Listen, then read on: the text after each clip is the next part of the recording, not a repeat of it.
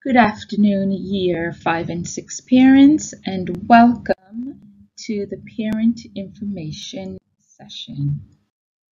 Today's session will give you additional information on preparing for school reopening, health and safety, and teaching and learning.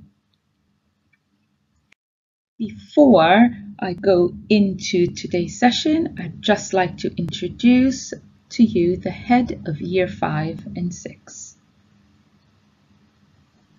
Hello everybody, and just to let you know, we're really excited to welcome you back into school, and a special welcome to our very new parents and children who are joining Year 5. We're really excited to meet you, and I know all the other children are going to feel just the same. Please do let us know if there's any questions in the next week before you return. I'm always here to help and happy to answer any questions. I hope you enjoy it. Bye. Thank you very much. And next, Mr. Kelly, head of Year 6. Yes, good afternoon, everyone. Lovely to see you all, and I'm pleased that you could make it this afternoon to soak up the information. I've been here in school for a fair few days now, and it's really starting to take shape, and we're very excited about having your children join us. A big welcome, of course, to all those who are new to Repton. And I think the 6th of March was the last day of school when you all went home, so it's almost 6 months. And it's going to be great to be back on site and to be back teaching in the school building again. So back to you, Ms. Gurdon. Repton is very pleased that KHDA is giving their approval to our readiness plan. Repton will reopen full-time for all students in September. We're very excited about this news. Now, flexibility. We recognize that these are anxious times, and we will support families as they regain confidence to return to school. Remote learning provision has also been approved by KHDA. So, teachers and pupils older than 6, which is Year 2 upwards, will be required to wear a face mask at all times. We ask that one family member or guardian will only be permitted into the school building for pickup. An appointment system will be in place via Engage, so families will be able to sign up via Engage between 2 p.m. and 3 p.m. for a designated time of when they will collect their child. We ask that if you have children in multiple year groups, that you start with the younger child and work your way up to school. Similarly, drop-off will be in a staggered time, so children can be dropped off from 7:20 a.m. to 8 p.m. Families picking up from one designated areas at the designated time that you have signed up for. Family members will have a maximum of 10 minutes to drop off and pick up, and this is just basically so the corridors are not overcrowded. There are signs. We ask that everyone continue to maintain a 2-meter distance, and that masks are to be worn at all times.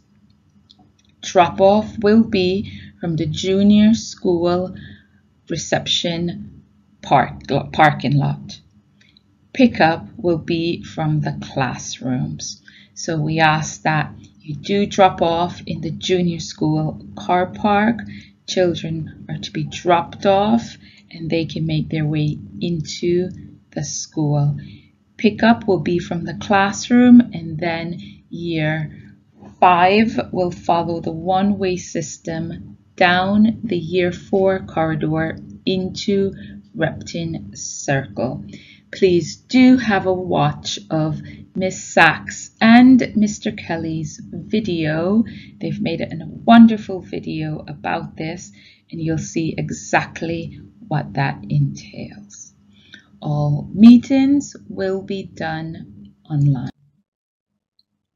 So we do have a very extensive track and trace protocol in place, and this is for screening and a part of our emergency plan. As I mentioned before, that we will have an appointment system, and that is so we can track and we have the information of who is collecting and who is on campus. We do ask that everyone on campus do wear their lanyards. So if you do need to update your lanyards, please do email our junior school reception. All other visitors will need to sign in as normal. All members of the school community will need to complete a travel and health declaration. This was sent by the school nurse earlier this week. If you have not received such email, please do let Miss Sachs or Mr. Kelly know, and they will be able to alert the nurse. We do have an isolation room in the event that we suspect that we have a student who needs to be isolated. We do have a room that is separate from the medical room. If there is any thought or any doubt that you have an unwell child, please do not send them into school. So if you or your child is unwell, we're asking that you err on the side of caution and do not send them into school. Detailed policy and procedure has been written in the event that there is a positive COVID-19 case. Hygiene. Common areas in the school will be cleaned and disinfected every hour or after every use. We do have hand sanitizers throughout the school, in classroom, and this will be supervised by staff. Year 3 students upwards, so that's year 5 and 6 students, are permitted to bring their own hand sanitizer. These should be medically approved, unscented, and contain 70% alcohol. Shoes and bags should be sanitized each day, and the school should encourage paperless strategy and to elevate technology. So what does that mean? Year 5 and 6 are requested to bring their own iPads.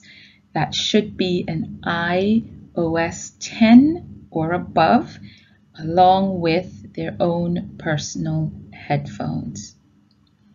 Children will have their own cubby box under their desk. Sharing equipment will not be permitted. So they'll have their own cubby box under their desk that will hold all of their personal possessions that they bring into school that day, and those won't be touched or utilized by any other students. Children will remain in their own year group microbubble. So year 5 and 6 students are in a microbubble. Each class will be divided into 2. So if we have, if your child is in year 5 Carver, we'll have Carver 1 and Carver 2. And teachers, if they have English, teachers will move around the year 5 and 6 microbubble to see the students. However, the students will not be moving. The students will not be leaving their teaching group. Now, we've had a few parents who've asked about blended learning. What is blended learning? Blended learning refers to a mix of live teaching and online teaching. So the requirement to provide online teaching for some subjects is married together with normal class teaching. This does not mean coming to school some days, but not other days. We do encourage all children to be in school every day, and we will use the technology. We will continue to use Seesaw as a part of our blended learning, and that's where the online teaching will come into play. The educational provision. Children again will be in their own learning group, in their own year group, in their own micro bubble. Years 2 to 6 will be in a maximum of 12, so that's 12 children per group. This cohort of children will stay together and they will stay in that small group of 12 at all times. Children will remain in that group, and the teacher will be the one that will switch between class 1 and class 2, or between year 5 and 6. And at the same time, we're ensuring that the same teachers are in the same corridor. So if there is a specialist for that day, that specialist teacher will stay within the year 5 and 6 corridor and will not go into any other microbubble for that day. So again, classes will not rotate, but teachers will. So we will still have specialist teaching within year 5 and 6 with the teachers rotating. For sets, we will continue to set in English and Maths, and again there will be a level of face-to-face and a level of Zoom. Again, that's that blended learning where they will receive both face-to-face and Zoom. The school must ensure the academic provision for all students who cannot attend physically. So if you have not done so already and you have a concern, or you know that your child will not be attending school physically, please can you contact Mr. Jakes at the email below. Continuing with education provision. So students should bring their own stationery, their own iPads, their own gadgets. Again, these will stay with the students and will not be shared with other students. PE and music will continue to be online as they do remain high-risk areas with regards to sanitizing protocols. This will be reviewed at half-term, so until half-term, PE and music will remain online. Very pleased to inform you that homework and our enrichment program will be introduced starting in week 3. The prayer room will be closed, and we ask that our Islamic pupils pray at home, or they are allowed to bring their own mat and pray in their classroom within their bubble. The library will be closed, but we do encourage children to bring their own reading books. Children also wish to bring an activity to play at break time, may do so, but please can this be sanitized each day. Okay, what will remote learning look like? All pupils will continue with their logins. So year 6 students, you will continue with that unique username that you've used from year 5. Our year 4 students who are moving into year 5, you will receive a new login on the first day of school, maybe on the second, with a username and a unique password. And that is how you will be able to now access Seesaw.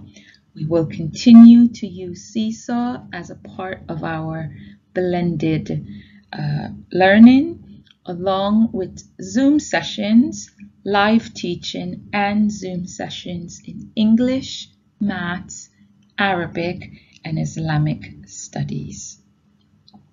Children will complete work in their exercise books. They will be given one exercise book. They will complete work in their exercise books. We are still expecting presentation, handwriting, penmanship, everything of the normal school year will still be expected. Once the task has been completed in the exercise books, children will then take a photo of that, upload it to Seesaw, and teacher will mark and give feedback from Seesaw. Homework will also be on Seesaw, and this will include home learning activities for PE and music. Teachers will contact parents through email. Parents, we ask that you also do the same. Please do not use the messaging service on Seesaw. That does not always work, and we want to ensure that our teachers are responding to your emails in a timely manner. So please use email and not the messaging service on Seesaw. Water dispensers are not allowed, so those have all been removed.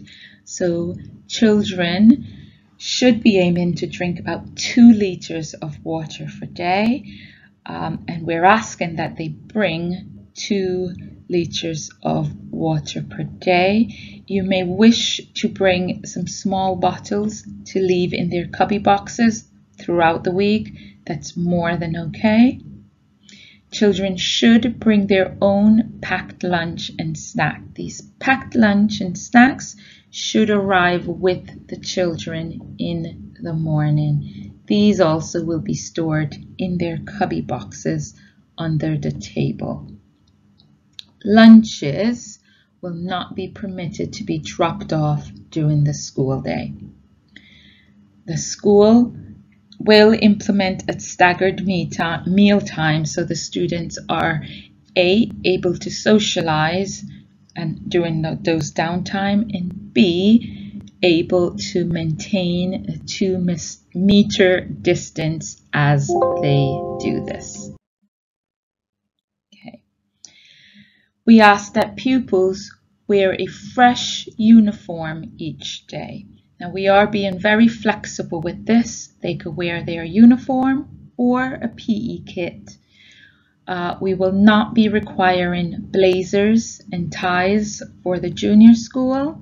Again, each child must come to school with their face mask on. We do ask that they have a spare. Shoes and bags should be sanitized each day, and stationery items in a small pencil case. Lunch and snack. Break time activities. So this is basically a list of what the pupils need, a checklist if you will. So every morning they can go through this list to see if they have their water bottles, if they have their iPads, if they have their face mask and a spare. Now parents, this is your checklist. Please make sure that you've booked a pickup time. I believe within next week that will go live on Engage. I'm sure Ms. Sachs and Mr. Kelly will inform you of when you're able to book a pickup time. Within that, please make sure we have the contact details of the parent who will be picking up or guardian. Please complete the health declaration form if you have not done so already, and send that back to the school nurse. Lanyards are to be worn at all times. Do familiarize yourself with the car parking, the drop-off and pick-up areas. I'll go a little bit more in depth about that in a few more slides, and I do know that Miss Sachs and Mr. Kelly are making some videos, so we have that visual for the children. In the afternoon at pickup, please, we ask that you wait in your cars. Do not wait in the junior school reception until your appointment pickup time. Again, I cannot stress this enough. If in doubt, do not send your child to school. They can log in remotely. That's the great thing about having blended learning. If they are not feeling well, if you are in doubt, please contact the form teacher. You will have access to all of the Zoom codes. They can log in remotely. Right, for the drop-off zone. So this photo is from the junior school car park. So we ask that parents, if you go around to gate 7, so before you get to Repton School in that graveled area, you take the first right and you go all the way around the perimeter of Repton. You will arrive at gate 7. You could drive in at gate 7. If you are on foot, you could park at gate 1. That's at the front of the school, the very first gate at the bottom. Parents in year 3 and up, we request that you only do a drop-off in front of the junior school building. We will have 2 drop-off areas. Year 5 and 6 will enter through the junior school reception, and that is what's in the photo here. So all year 5 and 6 will enter through the junior school, through the doors where Mr. Jakes and I stand every morning. So children in the junior school will only be able to enter the building through the junior school reception. That's the only entrance for year 5 and 6 children. Pick up in the afternoon. So reception and junior school parents can enter only through gate 1 if they're on foot, or gate 7 if they're driving. Again, gate 7 is all the way in the back of the school, following the perimeter wall until you see gate 7. Year 5 and 6 parents should follow the one-way system and social distancing space indicators. Children will be waiting at their classroom doors, ready to go at the appointment time that you have selected. Once you've entered the corridor, collect your child.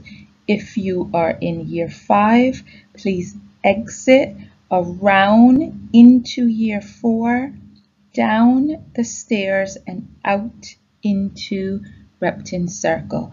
While you're walking around, you will see some stairs on your left. Please avoid those because those are up and not within our one-way system. So year 5 parents go all the way around through year 4 and proceed down into Repton Circle. Year 6 parents, you will do the same. Once you come up the stairs, go right into year 6 corridor. You will continue to go straight, then exit at the staircase in front of you and also out into Repton Circle. Don't worry, there will be a visual from Miss Sachs and Mr. Kelly that will be coming to show you exactly what I've just said. Again, I cannot stress enough, only one parent, one adult is permitted into the junior school building for pickup, and we ask that you start with younger children first. So if you have a child in reception and one in year 5, please collect your reception child and make your way up through the one-way system, collect your year 5, then exit through Repton Circle, and then exit the school that way. I hope this is all clear, and I hope this has answered some of the questions that you may have. However, if you had a question that I have not answered, please do feel free to email Miss Sachs or Mr. Kelly with those additional questions, and we will make sure that they are answered promptly. Again, thank you very much for your time today. I look forward to seeing all of you, most of you, social distancing, of course, on Sunday when we begin. Thank you again and have a wonderful day.